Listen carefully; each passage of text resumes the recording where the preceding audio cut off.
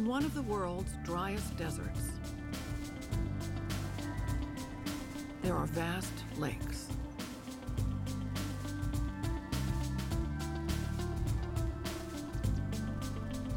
In the maze of arid mountains and valleys, life's natural rhythm thrives.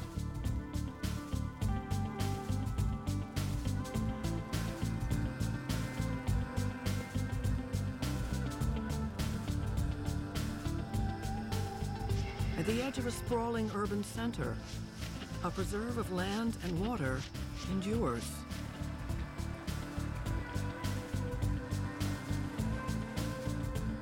This land and these people are in a constant balancing act, where the needs of nature and modern life play out every day, where life in the desert is revealed.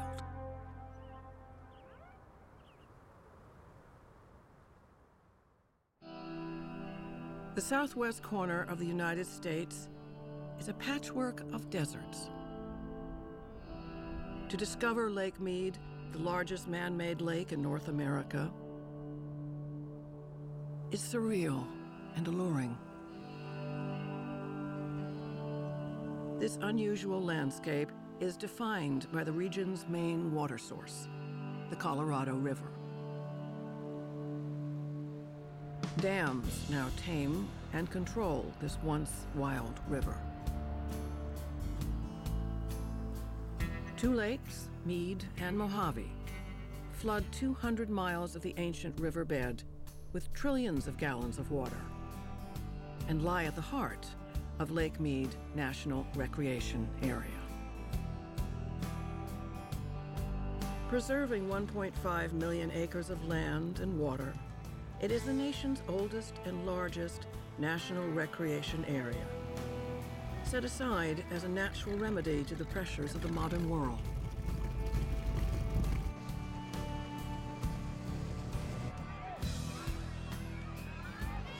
Today, over 7 million visitors a year flock to the recreation area for 7 million individual reasons.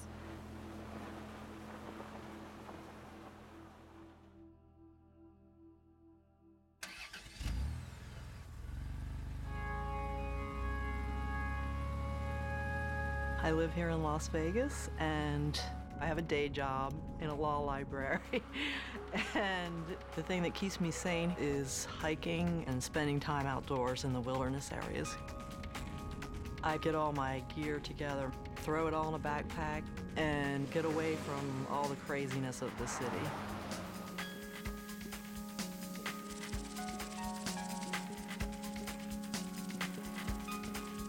Cycling has been something that I've done ever since I was a little kid. After a stressful week, you need to unwind. Lake Mead is one of the best areas to cycle in.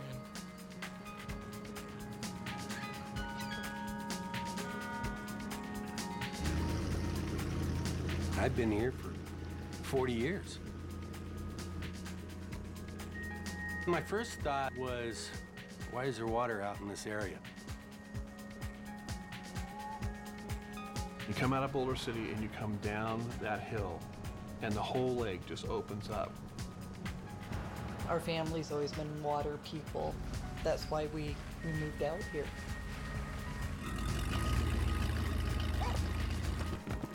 I am from Irvine, California. I love coming out here. It's just an escape for me and my family.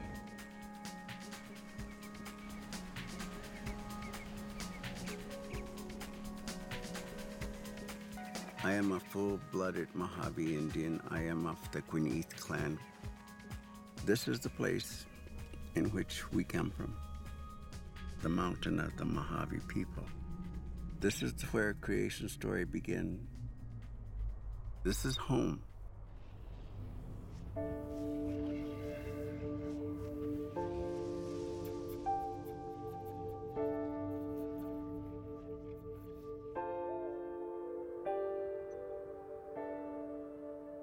At At first glance, the home-like features of the park's deserts are not readily apparent. Extreme hot and cold conditions and the raw rocky landscape can conceal the way plants and animals have made this place home.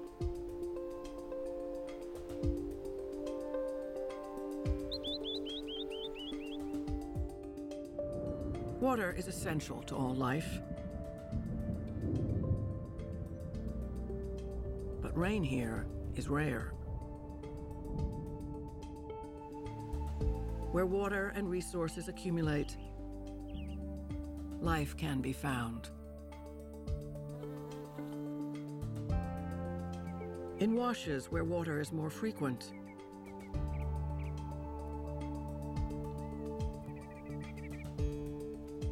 or next to boulders where shelter from the wind and sun is available.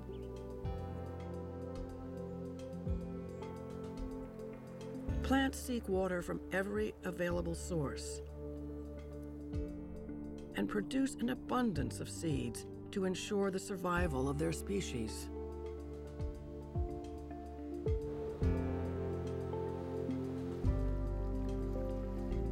Animals survive in this desert by taking advantage of the landscape and the limited resources.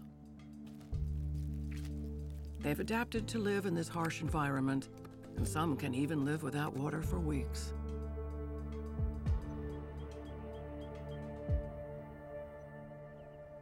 All living things are part of an interdependent web.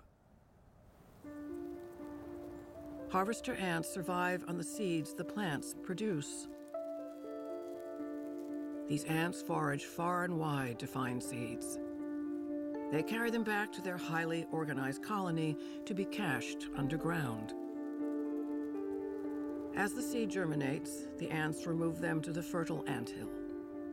This creates new plant communities, which produce more seeds. All of these seeds help to keep the desert's rodent population abundant.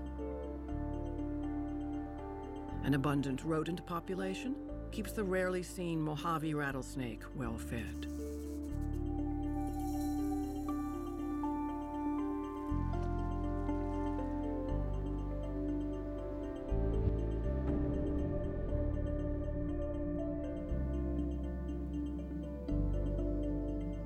This simple example is repeated, evolving and changing on every mountain and in every valley, for every species and every plant in every corner of the landscape.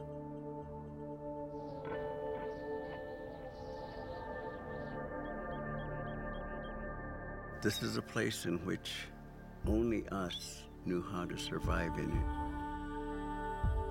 I am a descendant of some people. And we look at the trees, I see a medicine plant. I see something to eat. I see the mountain, I see the rocks that could be used to make shelter. We come here just to think about how hard it was for them. You know, our way of life is a lot simpler. And this is a spiritual place for us.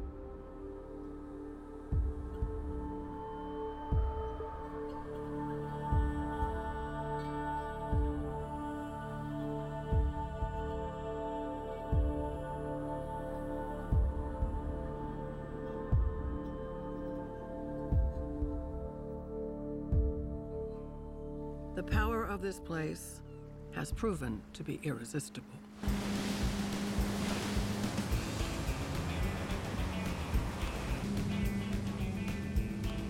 You come home from a hard day's work and look at the lake, all the pressures come off the shoulders, you can relax.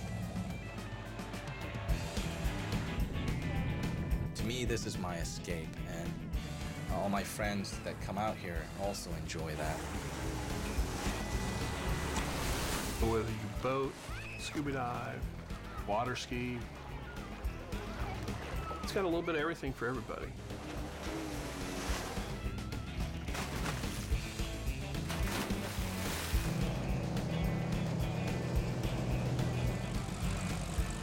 There's just so many things that kind of stimulate the mind here that really, really draws you to Lake Mead. Watching the waves, just taking in the scenery is what makes this place wonderful.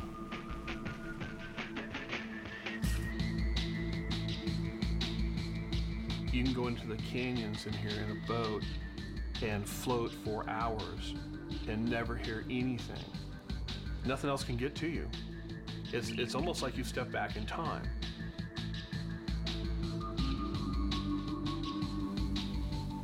I look over that mountain over there, Sunrise Mountain, and there's a nice blue water out there, and that's kind of my escape.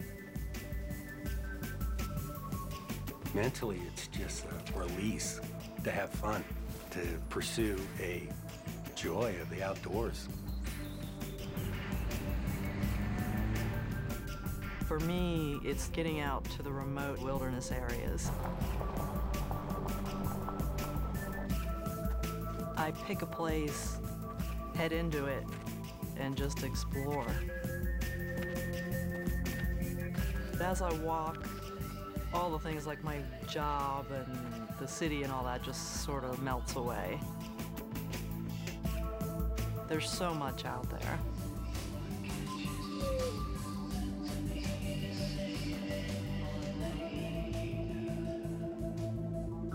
It's just a very quiet place.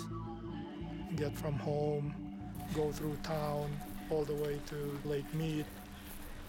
I find myself having such a clear mind when I'm riding. You really only have yourself and your effort to think about when you're working that hard in that type of an environment.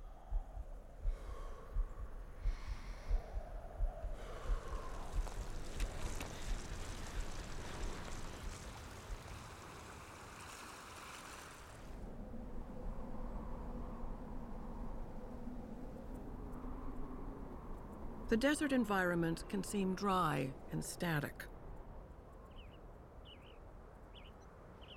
But when summer is at its hottest, the atmosphere boils with the potential of rains from the summer monsoons.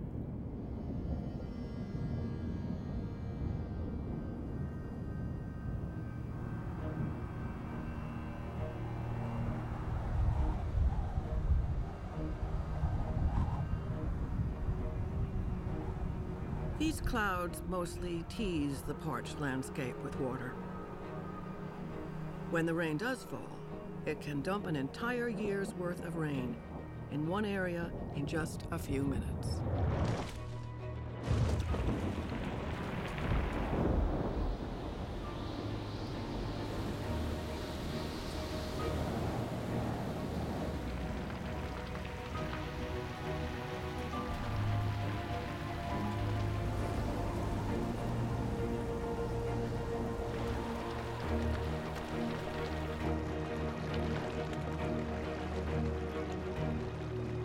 Most of the water runs off into the hot, thirsty desert.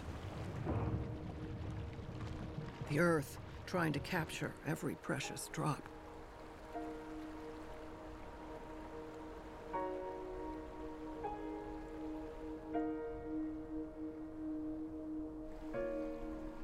Water is the source of life for everything. It runs in all our veins. It has no discrimination about anybody. It simply does its job and moves on.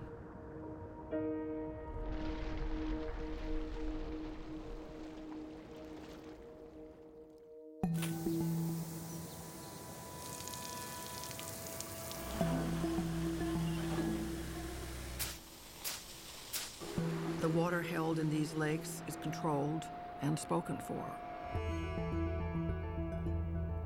The lives of over 20 million people have been built around this water.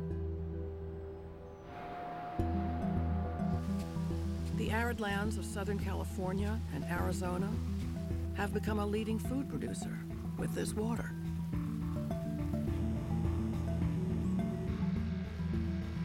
The cities of the Southwest power themselves with this water.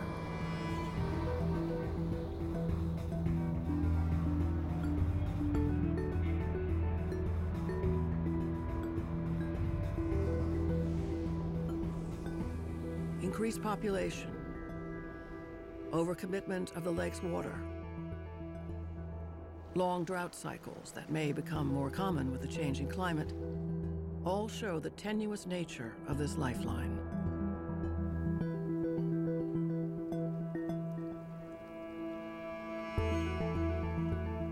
The ability of these lakes to provide water reminds us that we too are part of the desert system.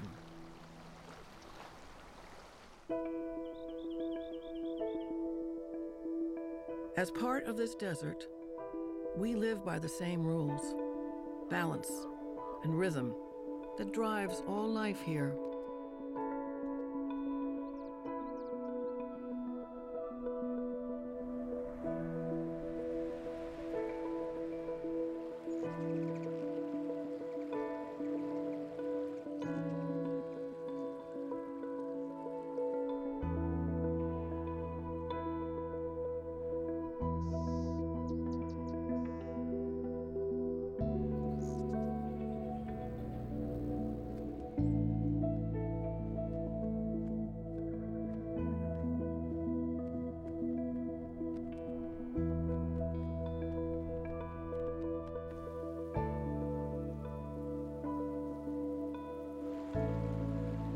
Our lives are intertwined with this natural order.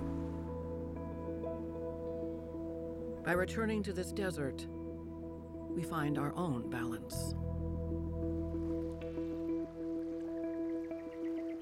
When the casting stroke and performing right, it is complete harmony with all things on this planet.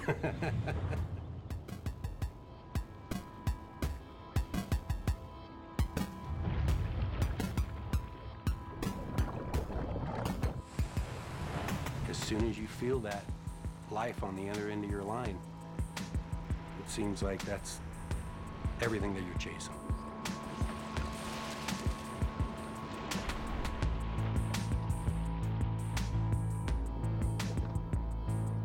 Can just truly be at your most relaxed state.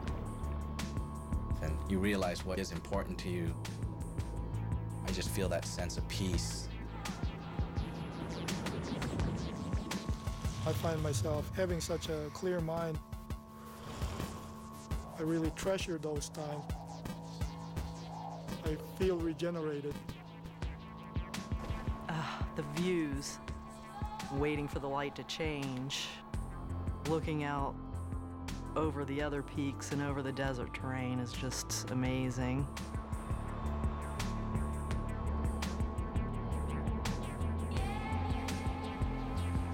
It's like a quiet sanctuary.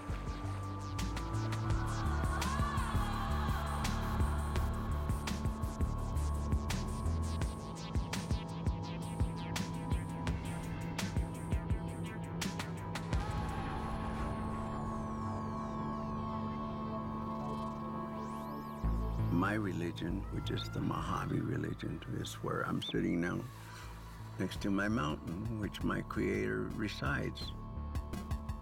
It's a religious site to the native people.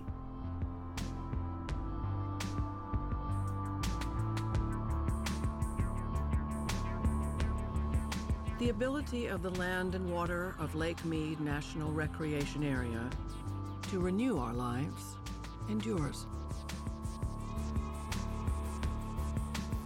The desert's potential to inspire is endless. The power of the water is essential.